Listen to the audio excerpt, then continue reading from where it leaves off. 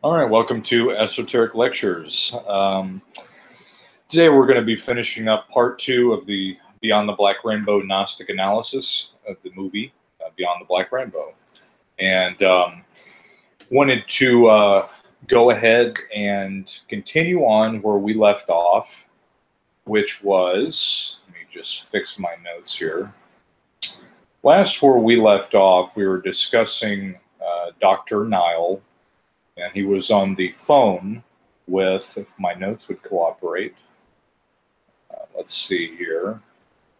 He was on the phone, and he had gotten a strange phone call from an unaudible type of computer, basically. It was a computer message that was being transmitted through his telephone. And what you saw was, here we go. What you saw was basically at the end of the scene where we left off, the phone was disconnected. And of course, obviously, I guess what is being illustrated here is that he was not communicating with it through the phone. It was kind of an astral type of frequency or computer that was communicating with him. And what we had alluded to is that basically this is possibly the demiurge getting in contact with him about his progress that was being made with Elena.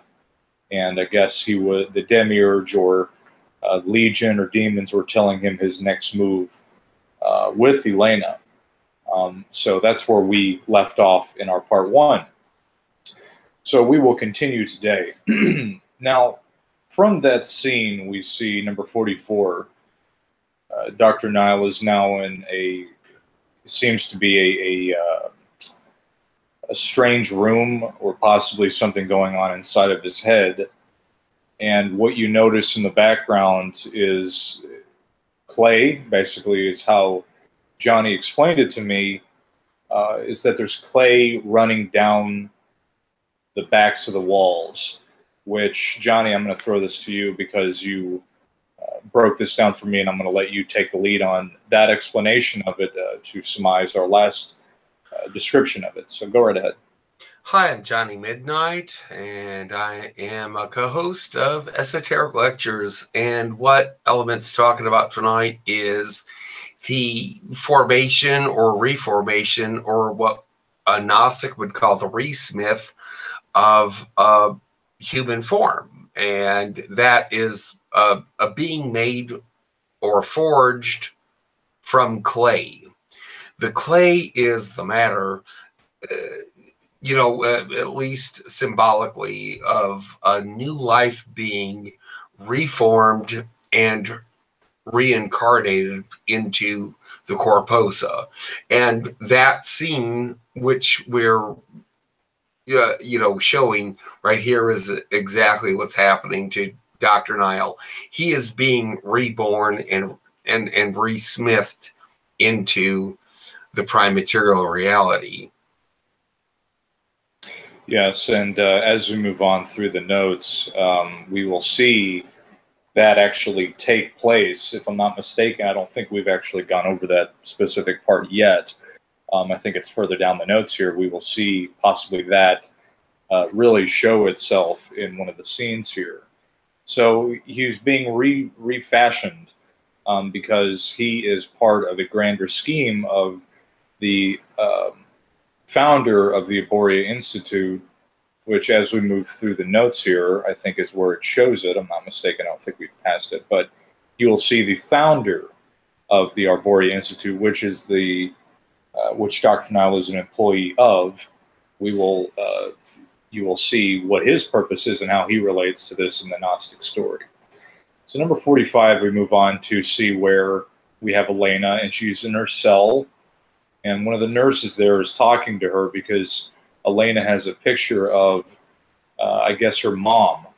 And if you look at the picture, I didn't have it in my notes, so I took a picture of it, but in the film, you see I don't think it was actually a picture of a person as much as it was a very disfigured color. And what I find interesting specifically, and this is kind of jumping ahead just a tad bit, within the structure of what we were discussing to Dr. Nile and the clay, is that it was almost like the picture itself was that of the Heil. It was illustrating where she is and where Mom really is. Due to it's just the color of the picture. I should have taken a picture of it or a screen share of it. But it looks like it's very similar to what Dr. Nile goes through as we move on through his process in the story. And the nurse goes, "Is she your mother?" And she goes, "Where is she?" Well, obviously her mother is Lilith. As we have discussed in the last part one of our breakdown, Elena is basically what we believe a possible manifestation or a agent of some sorts along the lines of taking the characteristics of an antichrist. Right, exactly. Elena is basically a child of Lilith, whereas Christ was a child of Sophia, brought unto a primaterial womb of Mary. This girl, Elena, is a counteraction or an answer to that.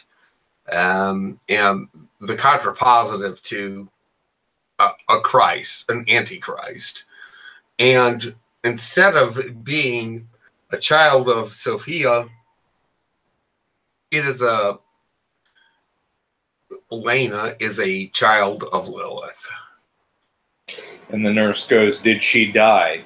And so she is basically making, another kind of, I guess you can say, allegory as to what happened to Lilith and her being cast out into the Red Sea, that of death, or her aspect of her entity, so to speak, being in the land of the dead. You could go many different ways with that statement. Number 46. So we see Dr. Nile after the nurse goes into her cell. Dr. Nile goes to the device, which then is like a giant knob, which emanates a very high-pitched frequency or a low frequency. And basically, when he turns this thing up, Elena basically starts going crazy, or she starts to lose her mind. But I guess what's happening here is that through that frequency, she's basically getting information directly from the Heil that's being sent down, or the machine that is emanating, or the Baphomet that's emanating that frequency, she's getting directly tied into it. She's getting the frequency of information that is basically opening, as we see, and Johnny, we've discussed this off air, that it's basically a black hole that emits this frequency. And in this picture, number 46, the device later on in the movie begins to make like a vortex. So it's another explanation here. It's showing you that whatever that device is, wherever it's at specifically, Elena is tied into it, and Dr. Nile can control that thing to do what he wants to her. The Baphomet is basically a multiprocessor that exists in the Heil, the realm above us. And as above, so below. This device here, which has no name in the movie, has been constructed to mimic that as an interface for a breeding ground, for I guess you could call it a nursery for that spiritual entity in the corposa here in the prime material reality. And the Arborea Institute has found a way to make that happen, to make that into reality. And this is evidence of that. And then we move on to number 47, where after that scene happens, basically what happens was when Dr. Nile turns up the frequency, the woman or the nurse, blood starts coming out of her nose, and she dies basically through some kind of internal aneurysm or something happened to her. The frequency basically either caused her to die, or it caused Elena to cause the nurse to die. So the frequency device is something that Elena is directly tied into, and it causes her to use her powers for destruction, and then she ends up killing the nurse.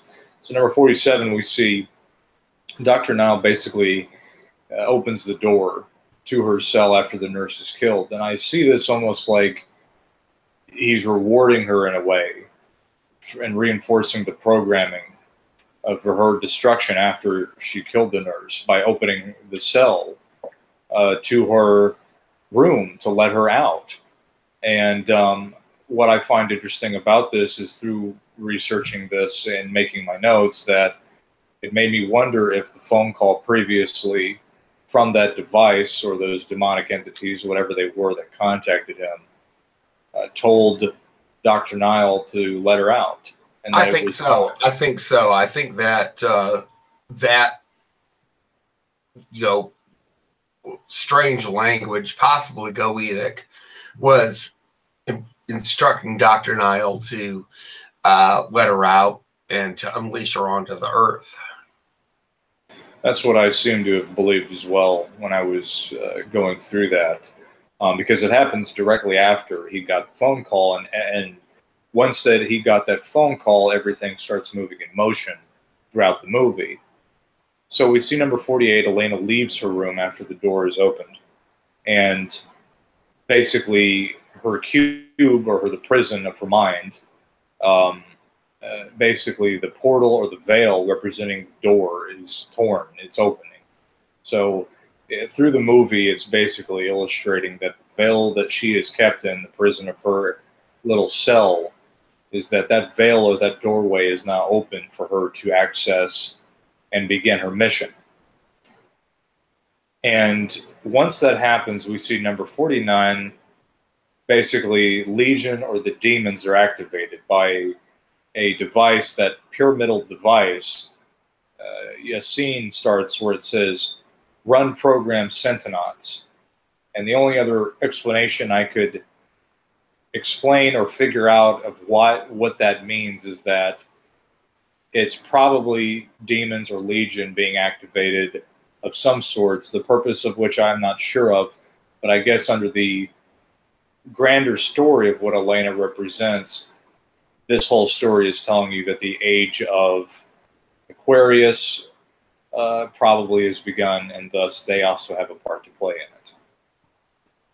And number 50, we see the Legion demons, and that is being cast here through a red figure that is multiplying in multiplicity many different images of itself in these mirrors.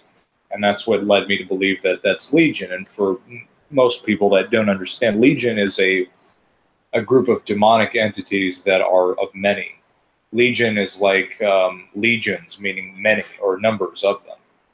And so that's why they call them legions, because it's a hive, large, massive, untold amounts of demonic entities. That's why they call them Legion.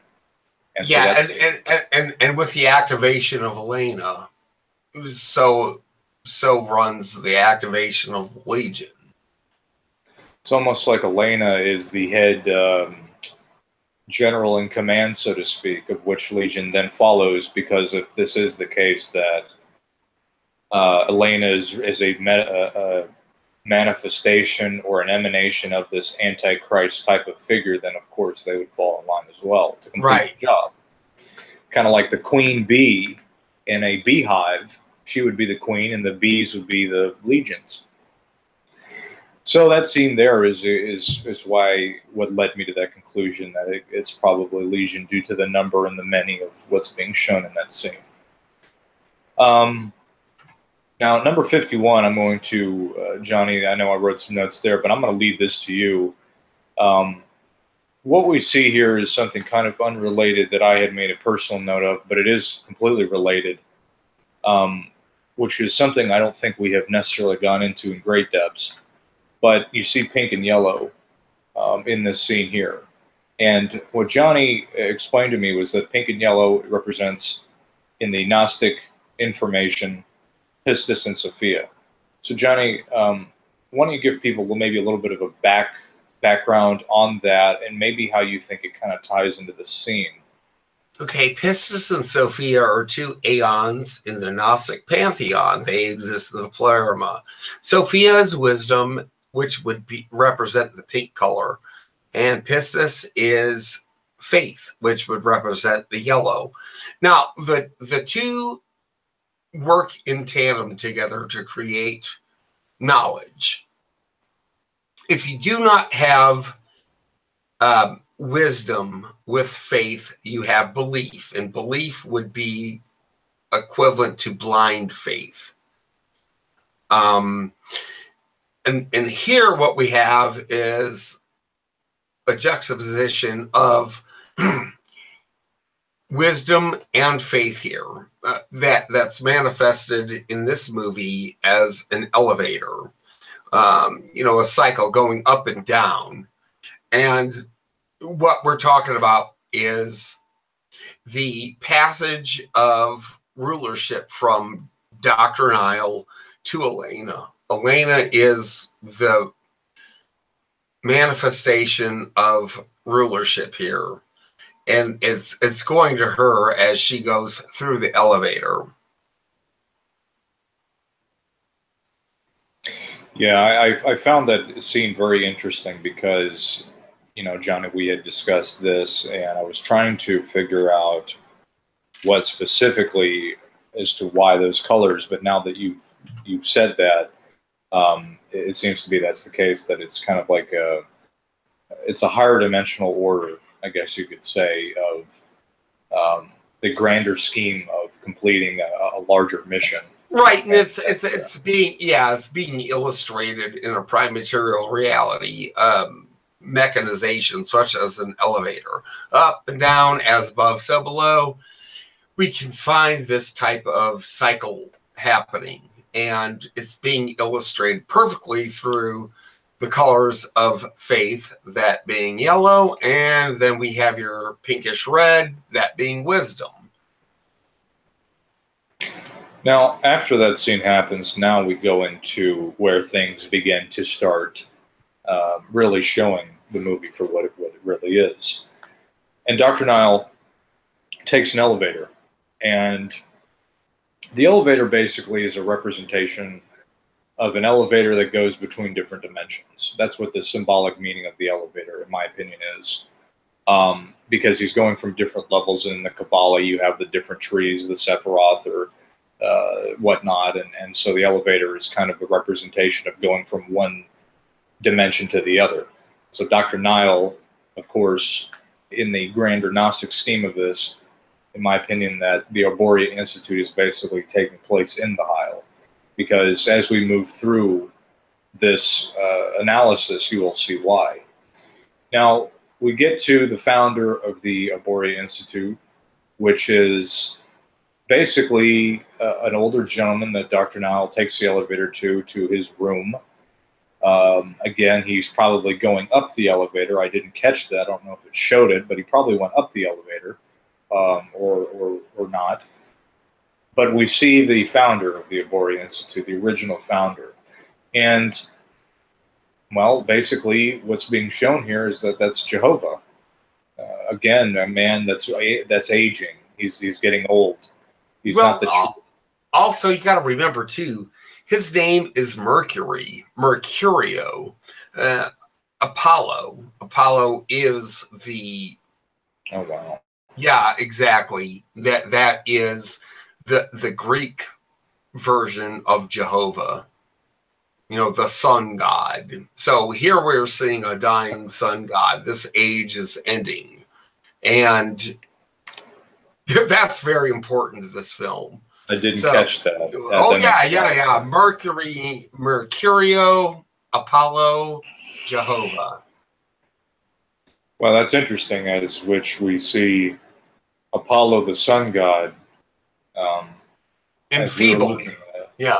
As we were looking at off here, we were discussing some information relating to the sun god, that of Abraxas and the lion. So Mercury, or Apollo, the sun god, is a direct correlation to that as well.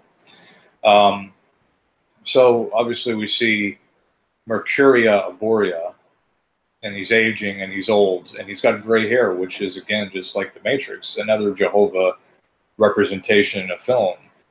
Anytime that you look at these characters, especially Jehovah being portrayed in films, he's always got gray hair or a gray beard, always. That's always how he's depicted in these movies. So Dr. Niles talking with Mercuria Borea, and he's saying, Mercuria is saying to Dr. Nile, the trappings of the mortal world are but a distraction. So, Johnny, I think what might be showing here is that either A, he realizes that the world that he's created is, well, maybe he's trying to give gnosis to Dr. Nile. I'm not exactly sure what's being illustrated here, but I think either A, he's realizing that his creation is something that he's not happy with, or he's realizing what he's done, or he's basically just disseminating knowledge to Dr. Nile. What do you think? I don't think that he actually has any kind of true gnosis, that being Dr. or Arborea. I think that he just suspects it, and he's trying to impart that kind of suspicion to Dr. Nile. Unfortunately, though, it's just too late. Dr. Nile's far too gone psychologically and psychically. He is at wits with this new creation by the name of Elena. He wants to rule the roost. Unfortunately, Elena has been destined to do so. And we'll see that later on in this movie as we go through. But Mercurio Arborea is now enfeebled. He's dying. He is trying to impart what little gnosis, and it's very little gnosis that he can, to Dr. Nile. It's very, very feeble. Yes, and we see that especially. He's very sick, it seems like, or he's lost his mind in a way. He's very slurring his speech, and he can't really make out too well what he's trying to understand. But we see number 55. Dr. Arborea is looking at pictures of nature, and he goes to Dr. Arborea, says, "It's beautiful. They make me remember a simpler time." And so what this scene, I was trying to figure out what this actually meant, but it made me wonder if it could be A, either he's remembering him being in the Pleroma, or B, he remembers his rulership over what he did, and he knows that it's coming to an end. Well, I think that the first is probably the most accurate. Jehovah in the Pleroma, before that he had decided to abscond from it and create his own realm. And he saw how he was making something, a facsimile, a simulation, a simulacra of a world that he wanted to create because that's what he knew, but his ability was just not up to par with the original article. Okay? Well, that's definitely something I I thought as well, that could be the case, because otherwise a simpler time. I mean, through the Gnostic information, I think we've discussed this before in previous hangouts, that Jehovah used to be in the Pleroma. And again, for those who are unaware, the Pleroma is heaven, the true heaven, not the Heil, the heaven. That's the heaven above the Heil, and we'll have to re-clarify that at some point. But he was in the Heil, in the Pleroma at one point, so that made me think of that. Now, number 56, this is where things get interesting. We see Dr. Nile kind of having a flashback as he's talking with Dr. Arborea in this room. He goes and he has a flashback to basically his initiation into what he will become a part of, which is the Arborea Institute. Now, we see a scene where it says 1966. Now, how do I explain this? Basically, numerology is very important because numbers also represent entities. So when you add up 6 and 6, you get 12. And 12 plus, 2 plus 1 equals 3. Now, what you do is you add those numbers, and then you add the second part of the numbers. So you add all three numbers. Now, this can go, you have to use some mathematics here. but your job is to come up with a number within a series of numbers, and this is kind of more advanced, but the whole purpose of this is to get more information. Numbers are dissemination of information. The end line is that when you add up these numbers, you get 13, basically, and 13 is the number of Jehovah. It's the number of the devil, because if you want to go into this from the astrological perspective, there are 12 signs of the zodiac, and then there's what they call an unknown sign, which is the 13th sign, the one that rules all over all the signs. Well, that would be Jehovah. So what we see here is that it could be possibly 1966 could also be a representation or a mentioning of possibly the beginning of the age of Aquarius. Because what happens next is Dr. Nile basically is talking with Dr. Arboria and an unknown woman, which we know is more than likely Lilith. And he is in this white room. And he is talking with Dr. Arboria. And there's a big black hole in the center of the floor. And basically what happens is he goes in that hole. And I should have made some further notes on that because it was very important. But Johnny, from your recollection, he basically goes into that hole and then something happens. Well, you have to take a look too. In our world, not outside of this film, 1966 was also the year that Time had declared God dead. There's actually an issue of Time magazine that challenges the existence or the life of God anymore. And it's kind of funny how Panis Cosmatos had chosen the year 1966 to be the birth of Elena. So yeah, we are talking about the possibility of a new age. And just because a new age happens doesn't mean everybody's going to know about it all at once. It takes a process, a process of conditioning for that age to come about. So, like, let's say when Jesus was born, nobody knew about this guy until he was 12 years old. And then, they were very few. And then when he became 30, he started preaching. And at 33, Jesus Christ died and made himself known as the Logos, or the Word of God made flesh. That took 33 years right there. Okay.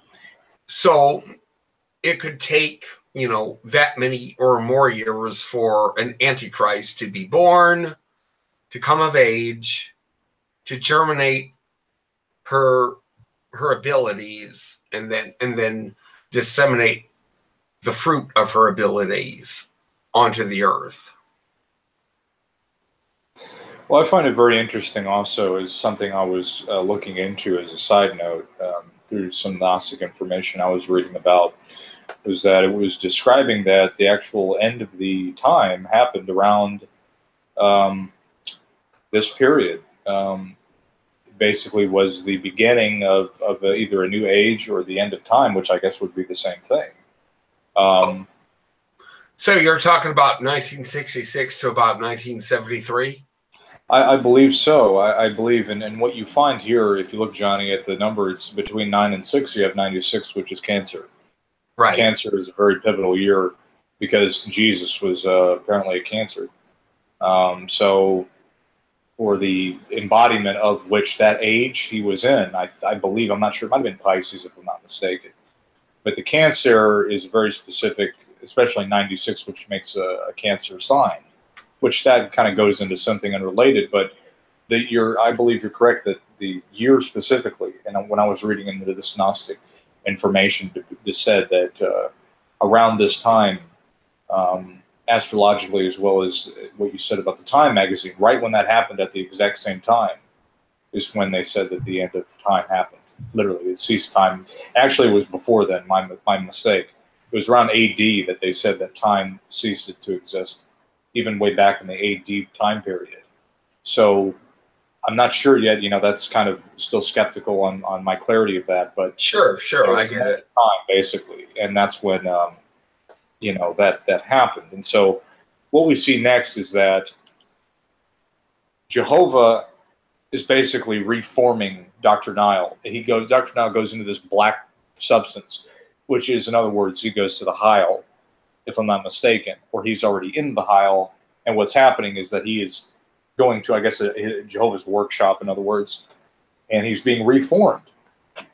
And when you see this scene, what you're seeing of Dr. Nile is that his figure is taking form of clay, because he's being reformed. In other words, Dr. Nile could be also recluded to Adam, and he's being remade in his image. And when you look at the floor of the black substance that's in the center, it's an eye. Because you have the pupil, which is the black substance that he's going into, and you have the white iris of the eye around it. I'll make sure to add that in so that you guys can see that. But what I made the allusion to, all these people talk about, they say the all-seeing eye, they go, that's the Illuminati. No, it's, in my opinion, what it is that it's a metaphor to Jehovah's eye, which means in his image he creates. So that's why I believe they use the eye so much, because it's Jehovah's eye. And so we go on to see how Dr. Nile is being refashioned. And you see the scenes here in number 57. The first scene, the first image, the second image, and the third image is basically, not only is he being refashioned, but that's his soul that's being reformed. And that's why it's in fire, and it's being melted, and it's being reshaped, and basically it's clay. Now, actually, as we move to number 58, I did take a picture of that scene. And what we see here is the black substance, which is basically the pupil of the eye, and the whiteness around the eye. And Adam, I guess you could say it's Adam or atoms, and Dr. Nile are coming from the Heil through the portal after being reformed by Jehovah. And he comes through the portal, and he's all black, and he vomits up this substance just like Neo did in the Matrix, which is basically him breaking free of his pod, or primordial egg, and breaking through to attain his new form, which is now why he was being refashioned, and then he gave birth, he was reborn from that primordial egg, and then he's now this new creation. Well, exactly. This movie is trying to illustrate Reese Smith, yeah, being forged once again in your pneumatic pod up in the Heil, and then being thrust forth into and born into the corpus of the prime material reality. And that's what this movie is depicting here in this scene in 1966. Dr. Nile has now been reborn, or more to the point, respawned into the prime material reality here. Now, Johnny, do you think that possibly the reason why he's so confused is because he's attained the gnosis of Jehovah? Or maybe he's actually had the gnosis, but now he's ignorant again. He lost it? Right. Once you have been respawned, you're born once again as ignorant as you were before. He is honestly, I think, bewildered and confused. That would make more sense. A blank slate now, and he's ready for conditioning. That would definitely make more sense there, that he's confused, because as he leaves, he's distraught, and he's confused, and he's scared, or whatever. Yeah. He's screaming, and he doesn't know what's going on, so I guess that would be the side effect of losing knowledge, because now he's being reborn through the portal. Number 59, we now see this woman that was in the beginning of this initiation, which Johnny had told me that, and I definitely would agree that I think what's happening here is that that's Eve. And so Adam goes to Eve, but he rejects her, and he bites into her neck, and she dies. And so it's a bastardization of the Gnostic or priestly version of Genesis, in which Adam rejected Lilith. Well, here Adam rejects Eve. Could be that was Lilith and not Eve, you think? It could be, yeah, because remember, Elena is not Lilith. She is the Antichrist. She is a product of Lilith. And that could be Lilith. Another allegory, here in the prime material reality where we have Adam saying, no, I don't want any of this. This woman is nothing but, a cement boot on my feet. I want her away from me. He attacks her and kills her immediately. And then he bites her on the apple. Yeah. Yeah. I made possible that another instance for the apple would be that I believe that that's another thing, but I think the apple is basically the gnosis or knowledge, which goes into a whole other aspect of it. But nonetheless, he does bite into it, and I thought of the apple. Now, after that happens, obviously, Dr. Arboria sees what Dr. Nile has done, or in the Gnostic aspect of it, Jehovah sees what Adam has done. And he's looking at him and is basically, I guess you could say, upset. He realized, well, you didn't accept what I had created for you, and that's not good. Now, that scene, after that scene has happened, we flash back to Dr. Nile with Dr. Arboria in his old age, back into his room. And he has to inject some sort of substance. I guess that's keeping him alive or sedating him or something happening. That he injects the syringe into his foot. And, basically when that happens, we flash to Elena feeling, or I guess because Jehovah and them, I guess, are connected in this sense, she feels that as Dr. Nile puts the syringe in his foot, she also feels that. So I guess it's some sort of connection between, something going on there. I'm not exactly sure what that's representing, but Elena does feel that happen. There is a connection between the two because in the 1966 vignette that we see in the movie, Dr. Arboria takes the baby Elena and says that, a terrible thing has happened today, but it has also given us a great new wonder. And the two are interlinked, very much like Blade Runner 2049. We have the cell, interlinked. The two are interlinked.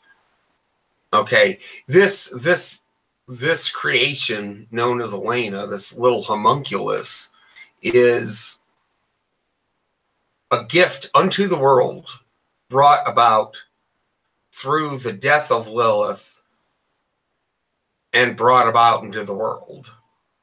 So what has happened is Jehovah has inadvertently created the Antichrist. I see. Okay. Gotcha. Well, we have that scene happen, and then what happens is number 63. Basically, Jehovah or Dr. Arboria is looking at these projections of this, I guess you could say, like tropical Hawaiian-style utopian area, which he's looking down upon, I guess, in the actual scene is looking down on this city. And what I had made the conclusion of is that through Jehovah's eyes, he's creating the world or seeing through it in his image. Either that or he is looking down upon his creation. I think both are there's both semblance to both of those. And then we see Elena's eye being shown here, right as the next scene happens with Dr. Arboria also viewing this city of some sorts. Now, number 64, we see Dr. Nile taking off his wig or his uniform, or I guess you could say his image. And Johnny, you were discussing this with me as we were going over these notes last time, trying to figure out what the scene meant. And I guess what's happening here is that he's showing himself for his true colors, I guess. He's taking off his appliances. Well, it's very much like in the book of Genesis, he has found himself naked and he's ashamed. And in a later scene with the character of Mary, he is ashamed of who he is. You know, she says, "You've taken off your appliances." And he says, "I don't want to wear them anymore. And you haven't let me see you without them in a long time." This is his original form. It's his skin suit and his image. He's ashamed of it, but at the same time, he is rebelling against that shame by showing Mary, okay, his true form, you know, who he is. Yes, and we see him walking into in number 67. We see him walking towards this lady. I guess it would be Mary. I'm not even, you know, that was one thing that we were trying to figure out who this character was playing. Rosemary, yeah. And she says, "You're not wearing your appliances anymore," and he says, "I don't want to wear them anymore." And before that, he had put on this leather, which obviously leather is skin, so he had put on a new skin suit, so to speak. Or in other words, he maybe was wearing his original form that he had put away. But she says she didn't want to wear them anymore. And she says, "I haven't seen you without them in a long time." And I'm guessing that's his original form, his skin suit, so to speak, or his image. And she says, "Has something happened?" And she goes, Sometimes sometimes I forget how hard it is for you. I should have been there for you more. I guess it's going to happen." And I guess what's being shown here is that he realizes that he's going to have to respawn back. And from that, he then goes on to talk to Rosemary. And he says, "I can see what others cannot see. I looked into the eyes of God, and it looked through everything." And what he says to Rosemary is, "You're less than nothing." And he says, "You're just spit in the wind." So I guess what he is saying here is that she's nothing more than from the same creation of, if that is Lilith, that is the case. Now, if it's Mary, it's another case. But, you know, it's one of those scenes that I have to really think about. Honestly, I think that she is agency of Sophia, and a really bad one. And he is acknowledging what a failure she is, what a failed attempt she is. And this attempt that Sophia had tried to create in the form of Rosemary, Mary, is a failure. And Dr. Niles acknowledging that, you know, "You're not going to win this time. You're just spit in the wind. And I'm going to set you free." Yes, in number 71, he says, "I'm going to set you free," in a very demonic, distoned voice. So again, he's showing what he's there to do. Now, we flash to this pyramid computer is now really, I guess it's become activated completely. And I put here that Jehovah's computer has now set things into motion after Dr. Nile, which I failed to mention, stabs Rosemary's eyes with his thumbs and then moves on, basically. After he's had the confrontation, he sets her free. And from that scene, we flash to see this pyramid-style thing, computer, now being activated. And we also see, again, the eye with the pyramid being cast upon the eye. So I made the allusion to say that Jehovah, through his image, is now making things in the works happen. Number 73, we see Elena, and basically her time has come. Now it's time for her to be unleashed into the world. And an interesting side note to this is that Elena, El is also, like El is in God, which is Jehovah, is also another, in terms of the wordage, I guess you could say. El is another abbreviation for God, which is Jehovah God. And I guess from this scene we see here, again, the pink and the yellow, And I guess that the beginning of this age has now been set in motion, or the Antichrist cycle time has begun. And we then see Elena now leaving the doorway or the veil into the corposa or the outside world, and the cycle of this time frame for her to do her work has now begun.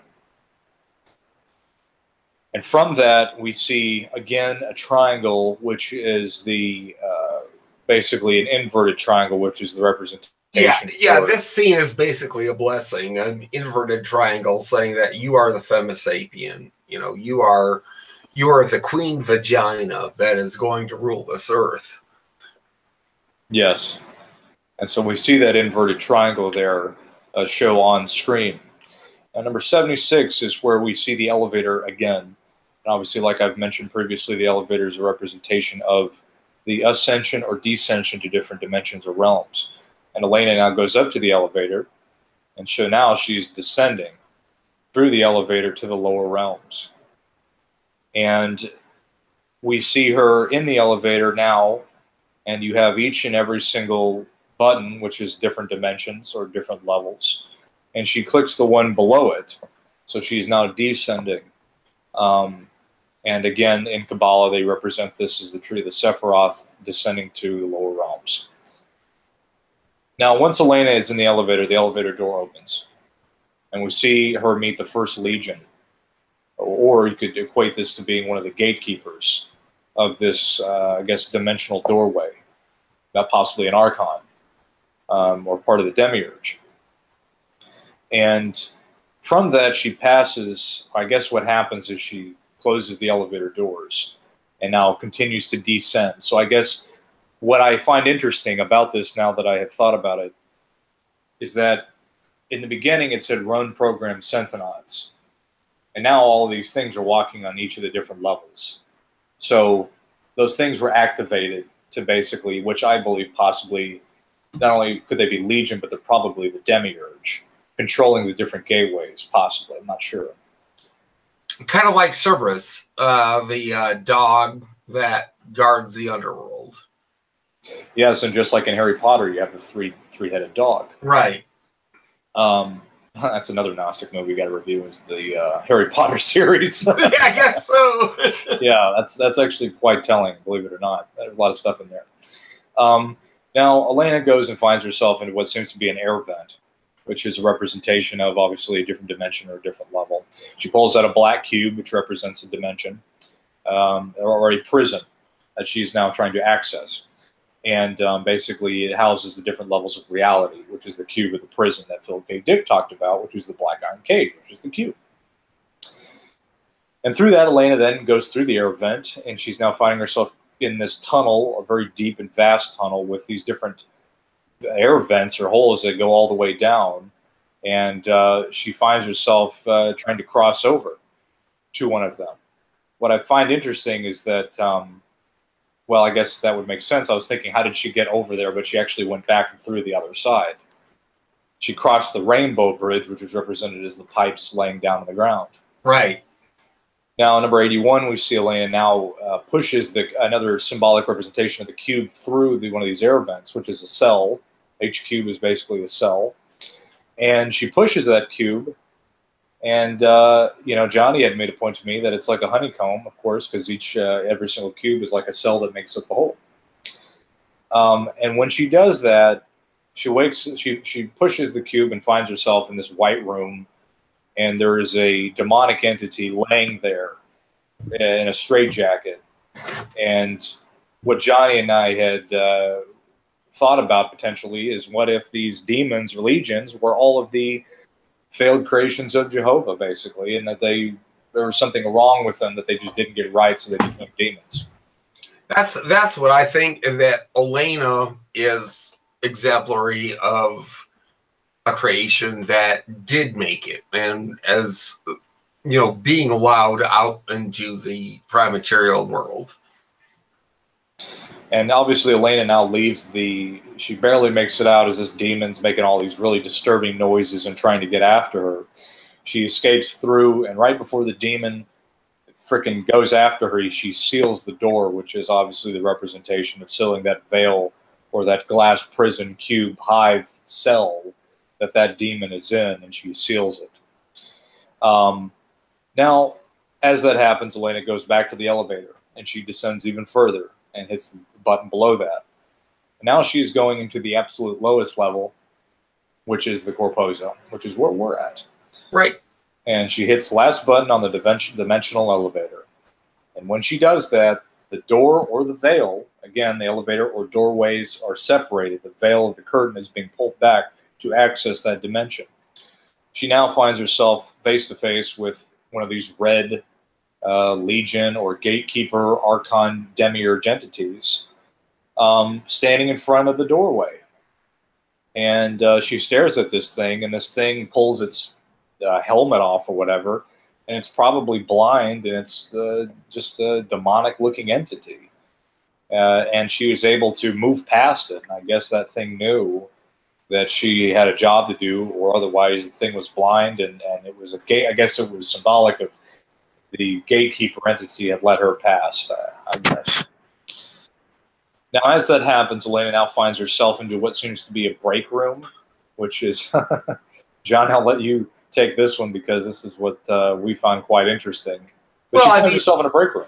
Yeah, the break room is really banal. It's sort of an interstitial realm between the Heil and the Corposa. This is like a little tiny passageway, a checkpoint that Elena can go through and go from one dimension into the other. And so when she opens that blue door, okay, she is now released into this reality in which we enjoy.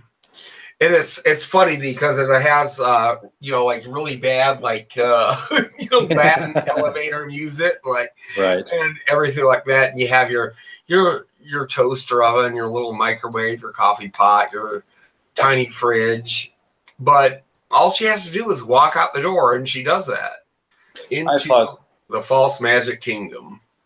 I soon believe that potentially what this scene was representing here is that this room, this break room, is kind of like an intermediary point between dimensions of some sorts. Right. Sure. Interstitial. Yeah. Yeah. You know?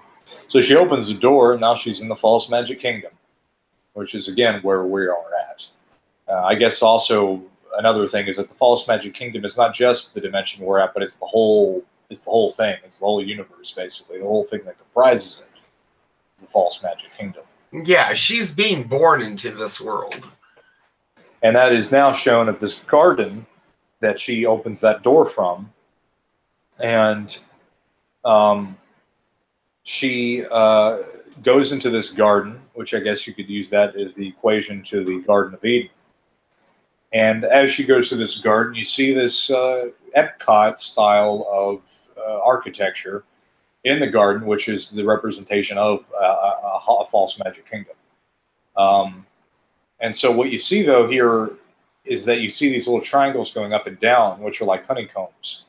But what you have to see is through that, it's actually cubes.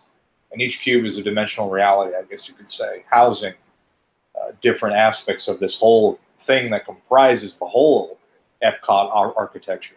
And they're held together by double X's, which is the seal of Saturn. Which is held together by 5 points, which hold all levels of the dimensional cubes at the same point. That's right. So she now breaks through to this vent, and now she has entered in the Corposa, and it has begun.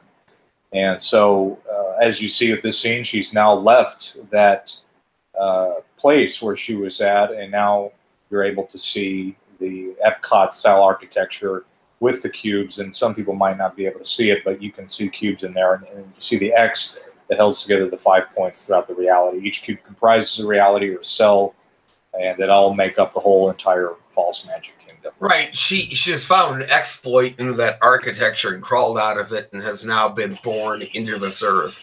She's left the Garden of Eden now and has decided to walk upon the world of shame, you know, and distrust and reality, and that is where her new realm will be, that she will take over as the Antichrist.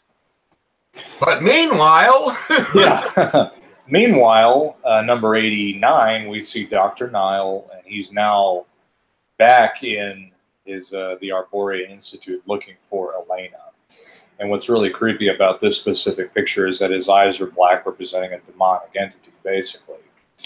And I guess what he has realized is possibly he goes after her, trying to find out where she's at. Now, I had made a note to this to say, well, in terms of the Gnostic analysis of this, could it be that he'd realized what he had done wrong and he wants to put an end to it before it gets out of hand so that maybe he could be the one that inherits the kingdom instead of her, so he wants to kill her so that he can, be the one in charge? Or it could be that he realized what he had done and he wants to control it and possibly put an end to it.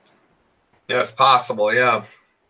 Now, Johnny, I remember that we discussed that he put a syringe in his foot. Now, did that kill him, or I think Arborea is dead. The concept of Jehovah is dead now. It's it's 1966. God is dead.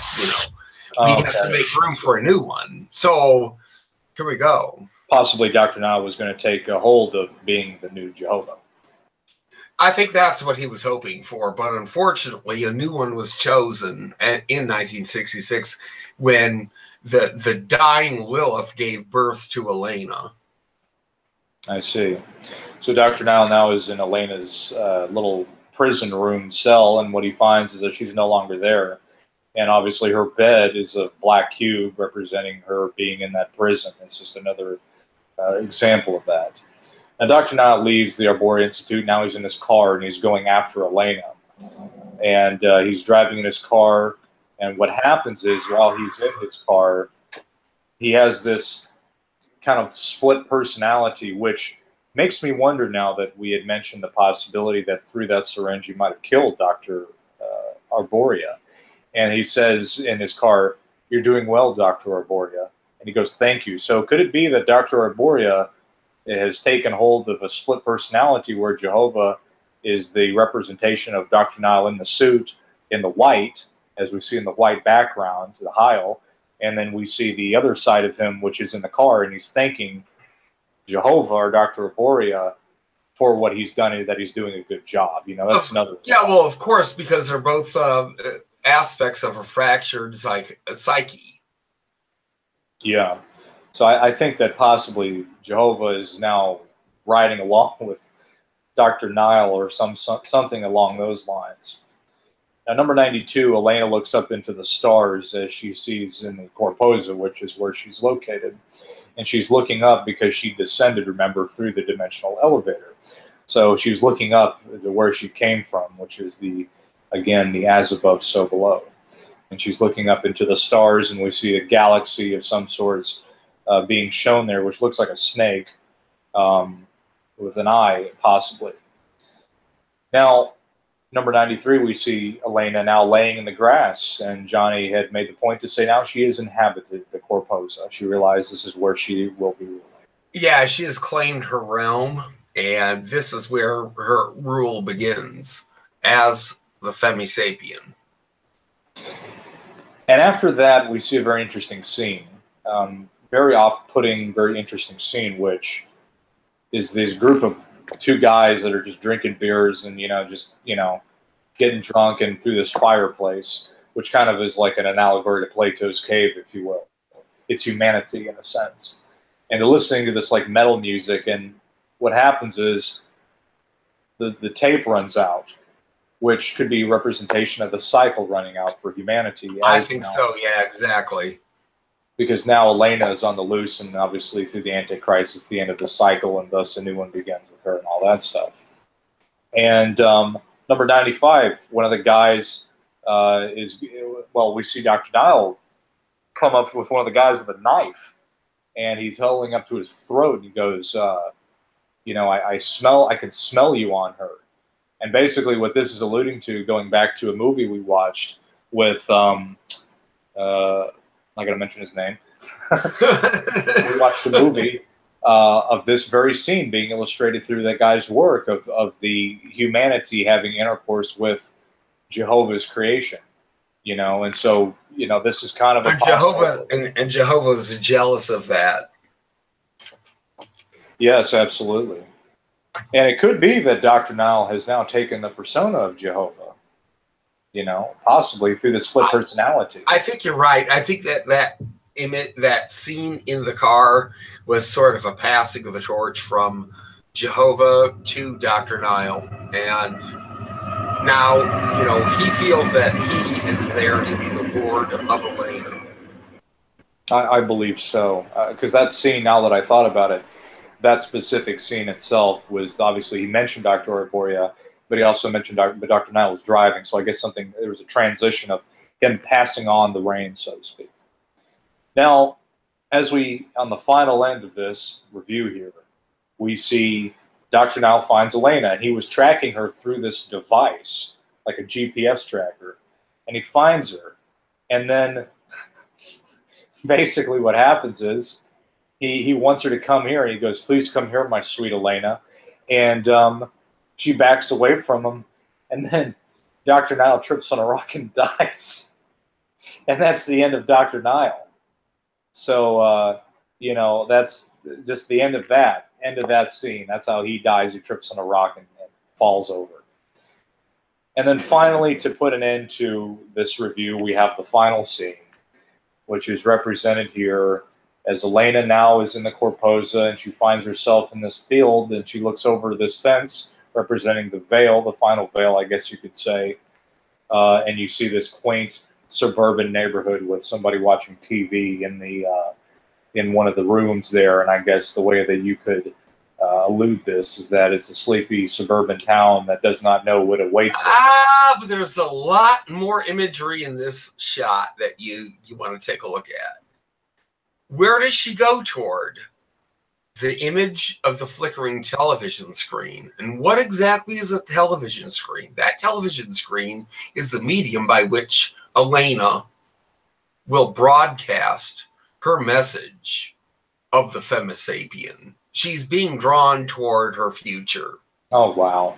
That television is the retina of the mind's eye. And that retina of the mind's eye is a collective representation of the consciousness of humanity. And through that representation, she will use that as the vehicle by which she will attain rulership throughout the world. I would have never thought of that. No, man, that is so simple. You did.